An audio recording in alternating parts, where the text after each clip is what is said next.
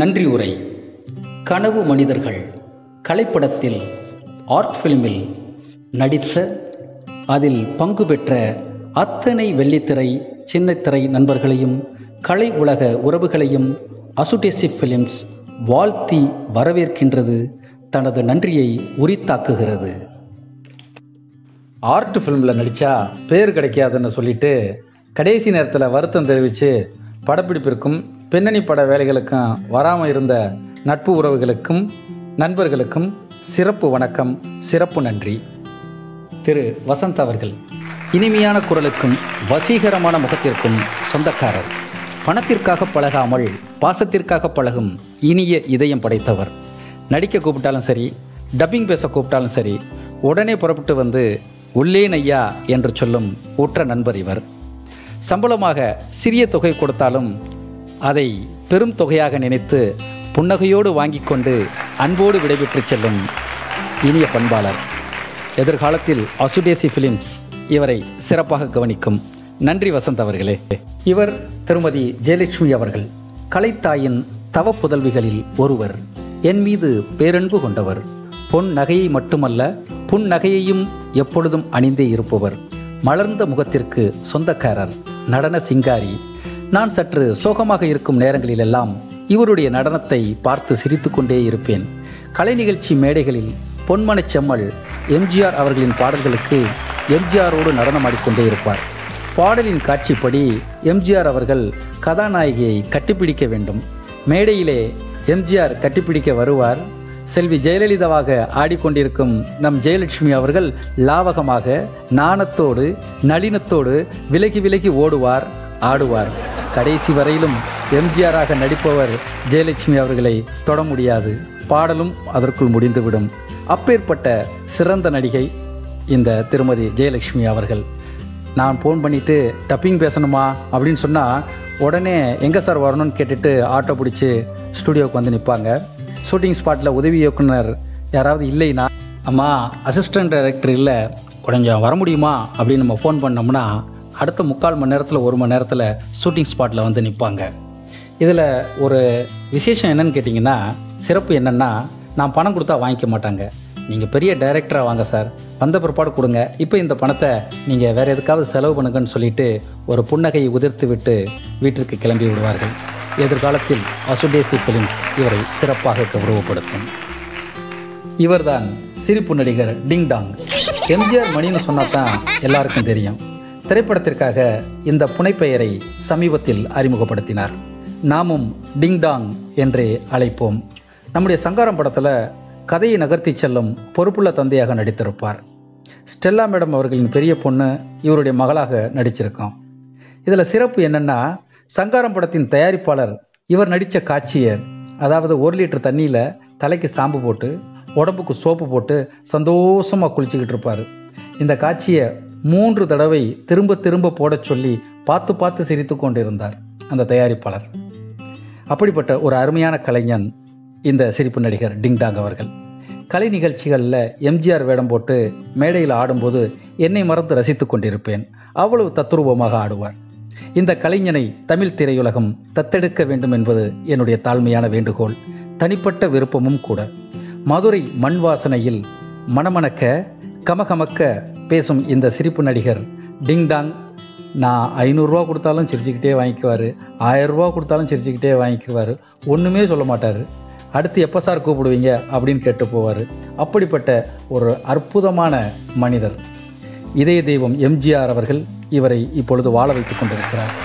எம்ஜிஆர் வாழ வைத்த இந்த தமிழ் திரையுலகம் நிச்சயம் ஒரு நாள் இவரையும் வாழ வைக்கும், வளர வைக்கும். எதிர்காலத்தில் ASUDASI ஃபிலிம்ஸ் இவரை சிறப்பாக கௌரவப்படுத்தும். அனைத்து படங்களிலும் வாய்ப்பு தரும். நன்றி டிங் டாங் ஐயா.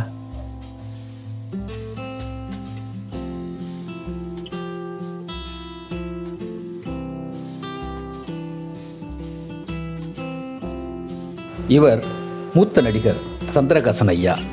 சிரிப்பு நடிகராக இருந்த SV சேகர் அவர்களின் குழுவிலே கலைப்பயணம் செய்பவர். இலக்கிய தமிழில் இனிமையாக வசனம் பேசக்கூடிய தமிழ் குடிமகன்.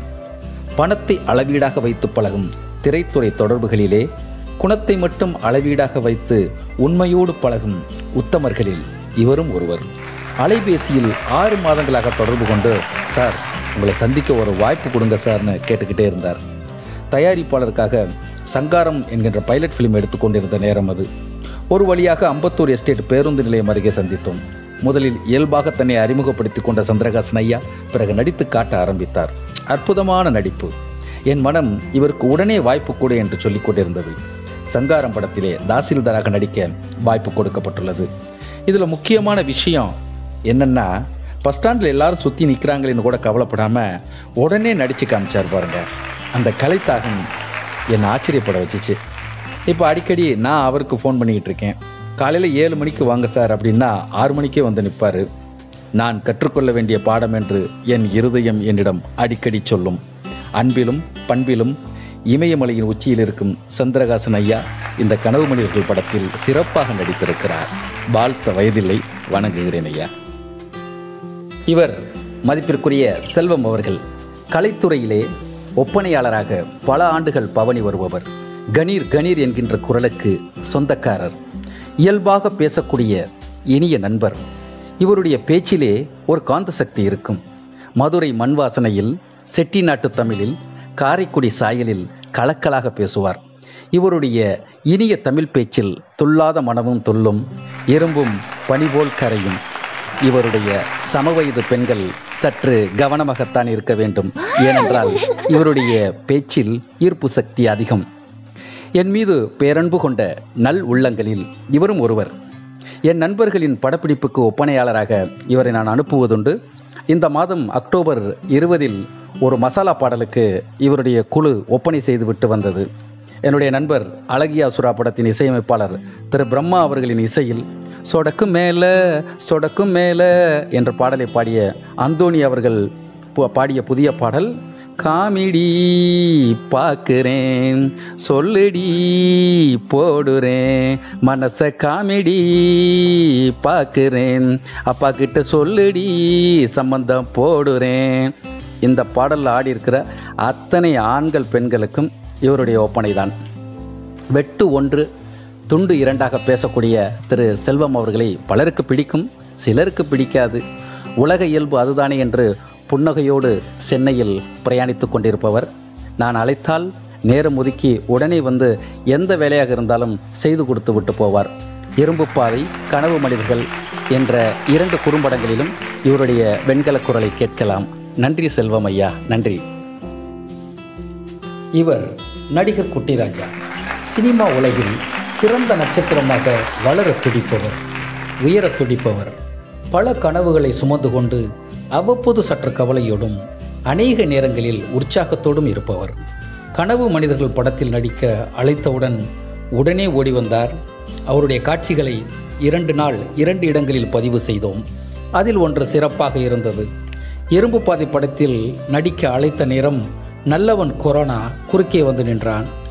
குட்டிராஜா அவர்களும் சொந்த கிராமத்திற்கு சென்று விட்டதால் பாதுகாப்போடு இன்னொருவரை நடிக்க வைத்து குறும்படத்தை முடித்தோம். குட்டிராஜா அவர்கள் வயதில் இளையவர், சினிமா வாய்ப்பு தேடும் அனுபவத்தில் மூத்தவர். தமிழ் திரையுலகம் ஒரு நாள் இவரை கட்டி அணைத்து கொள்ளும் காலம் வரும். ஏனென்றால் எப்படி நடிக்கச் சொல்கிறோமோ அப்படி நடிக்கிறார்.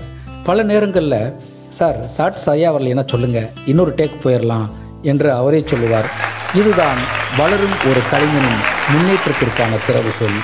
வாழ்க குட்டிராஜா அவர்கள், வளர்க அவருடைய திறமை. இவர் நடிகர் ஸ்ரீதரன் அவர்கள். இவருக்கு அறிமுகம் தேவையில்லை.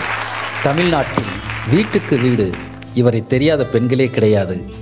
நிறைய திரைப்படங்களிலும் பல தொலைக்காட்சி தொடர்களிலும் நடித்திருந்தாலும் இவருடைய தெய்வ மகள் தொலைக்காட்சி தொடர் என் சிந்தை கவர்ந்தது. குடும்ப தலைவனின் உணர்ச்சி வெளிப்பாடுகள், குடும்ப சுமைகளை தன் இமைகளில் வெளிப்படுத்தி தொடரோடு நம்மை தொடர்பு படுத்துவார். அசுடேசி ஃபிலிம்ஸ் இவரை நேதாஜி ஸ்ரீதரன் என்று அழைக்கிறது. ஏனென்றால் சங்காரம் படத்தில் நம்முடைய நேசத்தந்தை நேதாஜி சுபாஷ் சந்திரபோஸ் அவர்களின் கதாபாத்திரத்தில் நடிக்கிறார். இவர் ஒரு சிறந்த கல்விமான், புன்னகையில் வாழும் புள்ளிமான். யாருக்கும் தீங்கு செய்யக்கூடாது, எல்லோரும் மனிதர்களே என்ற சிறப்பான கோட்பாட்டை கொண்ட கோமான், மனிதாபிமானத்திலே சீமான். இந்த புகழ்மாலை அனைத்தும் ஐயா ஸ்ரீதர் அவர்கள் தன் பெற்றோருக்கே உரித்தாக்குவார்.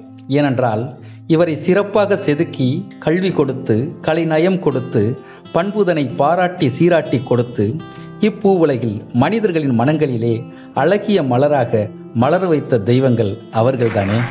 இந்த இடத்தில் முக்கியமாக ஒருவரை குறிப்பிட வேண்டும். அவர்கள்தான் அம்மா திருமதி ஸ்ரீதரன் அவர்கள். நான் அவர்கள் வீட்டிற்கு செல்லும் ஒவ்வொரு வேளையிலும் செந்தாமரை போல் முகம் மலர்ந்து, வாங்க உட்காருங்க, சார் இப்போ வந்துடுவாங்க, இருங்க நான் காஃபி கொண்டு வரேன் என்று அன்புடன் பேசுவார்கள். சிலருடைய வீடுகளுக்கு போனால் உங்களுக்கே தெரியும், காஃபி குடிக்கிறீங்களா அப்படின்னு கேட்பாங்க. ஆனால் இங்கே அம்மா அவர்களுடைய சிறப்பு என்னவென்றால் காஃபி குடிங்க என்று சொல்லுவார்கள். இது அவர்கள் பண்பாட்டின் சிறப்பு. ஒரு நாள் கனவு மனிதர்கள் படத்தில் நேதாஜி ஸ்ரீதர் ஐயா அவர்களை நடிக்க வைக்க அவருக்கு கதை சொல்ல போயிருந்தேன். கதையை கேட்டுவிட்டு உடனே நடித்து காமிச்சார். என்கிட்ட கேமராவும் ஸ்டாண்டு கையில் இருந்ததால் அவரோட அனுமதியோட அவரை படம் பிடித்தேன். காட்சிக்கு தகுந்தவாறு வசனத்தை அவரே பேசினார். மிகச் சிறப்பாக இருந்தது. என்னிடம் நடித்து காட்டிய பிறகு படப்பிடிப்பை எப்போ வச்சுக்கலான்னு கேட்டார். சார், படப்பிடிப்பு முடிஞ்சு அரை மணி நேரம் ஆச்சு, அடுத்த டப்பிங்க்கு நேராக வந்துருங்கன்னு சொல்லிட்டு கிளம்புனேன். அப்போது நம்மளுடைய இதய தெய்வம் எம்ஜிஆரை போல ஒரு அழகான சிரிப்பை அன்பளிப்பாக தந்தார். அந்த சிரிப்பை கனவு மனிதர்கள் படத்தில் ஒரு முறை சிரித்திருப்பார். காண தயாராகியிருந்தார். நன்றி நேதாஜி ஸ்ரீதரன் ஐயா அவர்களே, நன்றி. இவருடைய பெயர் தியாகராஜன். என் மீது அளவில்லாத அன்பு கொண்டவர். புன்சிரிப்பு மன்னன், புன்னகையின் கண்ணன். என்னுடைய ஆதாரம் சேதாரம் என்னும் குறும்படத்திலும், சங்காரம் படத்திலும், கனவு மனிதர்கள் இரும்பு பாதை குறும்படங்களிலும் சிறப்பாக நடித்திருக்கிறார். இவர் Chennai central police public connector என்கின்ற ஒரு அமைப்பின் ஒருங்கிணைப்பாளராக இருக்கிறார். இவர் ஒரு நிறுவனம் நடத்தி வருகிறார். அதில் அநேகம் பேர் பணிபுரிந்து வருகிறார்கள். இவர் எவ்வளவு உயரத்தில் இருந்தாலும் என்னுடைய அழைப்புக்கு பதிலளித்து எங்கு வரச் சொல்கிறேனோ அங்கு வந்து உடனே நடித்து கொடுப்பார். ரெக்கார்டிங் தியேட்டருக்கு உடனே வருவார். அவர் அன்பிற்கு நான் மிகவும் கடமைப்பட்டவன். தியாகராஜன் சார்கிட்ட இருக்கிற ஒரு சிறப்பான குணம் என்னென்னா, என்னை மிகவும் மதிப்பார். நடித்து முடித்த உடனே ஒரு சிறிய தொகை ஒன்றை நான் கொடுப்பேன். அதை வாங்கி அப்படியே என் சட்டைப்பையில் வைத்துவிட்டு, நீங்கள் பெரிய டைரக்டரை வாங்க, பெரிய டைரக்டரை வந்த பிற்பாடு தயாரிப்பாளர்கிட்டருந்து வாங்கி கொடுங்க, நான் வாங்கிக்கிறேன் அப்படின்னு சொல்லிட்டு புன்முறுவலோடு காரை எடுத்துக்கொண்டு உடனே கிளம்பி விடுவார். அவருடைய நல் உள்ளத்திற்கு நண்பன் என்கின்ற முறையிலும் இயக்குனர் என்கின்ற முறையிலும் நன்றியை தெரிவித்துக் கொள்கிறேன். நன்றி தியாகராஜன் சார். இவருடைய பெயர் பிரகாஷ். இவர் ஒரு மேடை நாடக நடிகர். பிரகாஷ் ஐயா அவர்கள் இந்த கொரோனா காலகட்டத்தில்தான் எனக்கு அறிமுகமானார். அறிமுகமான மறுவாரமே அவருக்கு நடிக்க வாய்ப்பு கொடுத்தேன். மிக அழகாக நடித்தார். அருமையான குரல். தமிழ் கலை உலகம் பல பேரை பிரபலப்படுத்த மறந்துவிட்டதென்று நான் அடிக்கடி நினைப்பதுண்டு. அதிலே இந்த பிரகாஷ் ஐயா அவர்களும் ஒருவர். அன்பானவர், இனிமையாக பேசக்கூடியவர். படப்பிடிப்புக்கு சரியான நேரத்தில் வந்து இயக்குனரிடம் என்னுடைய வசனத்தை கொடுங்க என்று கேட்டு வாங்கி வசனத்தை தனக்குத்தானே பேசி பேசி பயிற்சி எடுத்துக்கொள்வார். இரும்பு பாதை குறும்படத்தில் நடித்துள்ளார். கனவு மனிதர்கள் குறும்படத்திலும் அவர் குரல் கொடுத்துள்ளார். இயக்குனரை சிறப்பாக மதிக்கும் குணம் கொண்ட பிரகாஷ் ஐயா அவர்கள் இறைவன் அருளால் நீண்ட நாள் ஆரோக்கியத்துடன் இருந்து என்னுடைய அத்தனை படங்களிலும் நடிக்க வேண்டும் என்று என்னுடைய ஆவலை தெரிவித்துக் கொள்கிறேன். வாழ்த்த வயதில்லை, வணங்குகிறேன் ஐயா, நன்றி. இவருடைய பெயர் கோமல் மணியன். என் மீது மிகுந்த அன்பு கொண்டவர். இவர் ஒரு மேடை நாடக நடிகர். இனிமையான தமிழில் அழகாக பேசக்கூடிய அற்புதமான மனிதர் இந்த கோமல் மணியன் ஐயா அவர்கள். மனிதாபிமானத்துடன் பல நல்ல காரியங்களை சத்தம் இல்லாமல் இந்த சமூகத்திற்கு செய்து கொண்டிருக்கிறார். இவர் செய்யும் பல நல்ல காரியங்களுக்கு விளம்பரம் தேடாதவர், நல்ல மனிதர், தெய்வ பக்தி மிகுந்தவர். பேச்சிலும் செயலிலும் 25 வயது இளைஞர். இவர் பல்லாண்டு வாழ்ந்து என்னுடைய அத்தனை படங்களிலும் நடிக்க வேண்டுமென்று அன்புடன் அன்பு வேண்டுகோள் விடுக்கின்றேன். வாழ்த்த வயதில்லை ஐயா, வணங்குகிறேன். நன்றி கோமல் மணியன் ஐயா அவர்களே.